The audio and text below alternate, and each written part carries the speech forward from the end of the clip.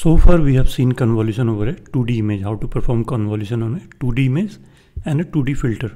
So here we will see how to perform convolution over volume. So let's say instead of having just grayscale pixel values, our image has multiple channels. In particular, let's say we have 3 channels, RGB channel. So this is red, green, blue. So instead of 7 cross 7 cross 1 or 7 cross 7, we have 7 cross 7 cross 3 volume. We also call it volume in CNN terminology. And even you can represent this as a volume. So you can draw it like this.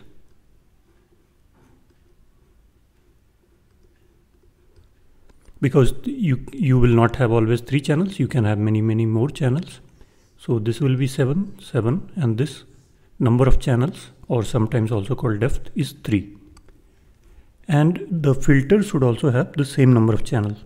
So if this is 3, 3 cross 3 cross 3, and not these 3 but this one, this denotes the 3 channels. So this should be same as this.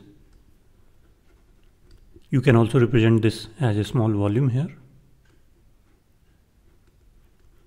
3 cross 3 cross 3. And how is convolution performed here? So you overlap this filter here exactly. So this overlaps over this overlaps over here, and this one is here. Similarly, all of these values. And this green, this one here, it overlaps with this one, and so on.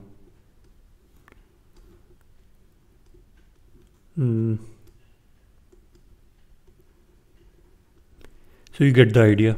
So these white ones overlap with these white ones, and these black ones overlap with these, and not just these 3, all the 9. So 9 here, 9 here, 9 here, and same thing here. So this entire volume of 3 cross 3 cross 3. And you do element wise multiplication. So this is multiplied to this multiplied to this, and you add all those 27 values. So I equal to 0 to 26. So you add these 27 values and you calculate this.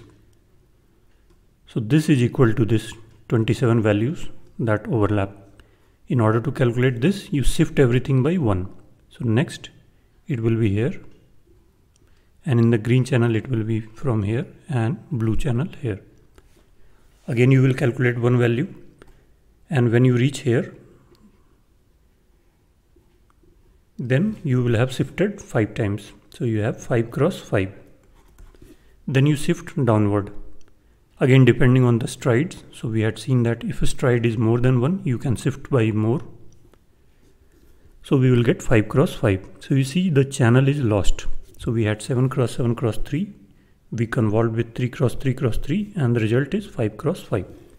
So in general, if we have n cross C, and filter is f cross C, and you will again notice that C is same as this, then the result will be n minus f plus 1 divided by s if we have stride, but in this case it's not. So the same formula will apply. Cross the same thing depending on the second dimension, and channel is lost. So this is how we perform convolution over volume. Now there is one more thing to it. So this is the basis how we perform convolution. Then we can have multiple such filters. So in our earlier example, we saw just one filter.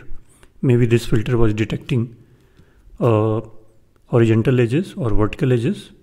Let's say we want to also detect some other features. Then we will add one more filter or one more volume. You can denote it like this. And again, the number of channels should be same as this one.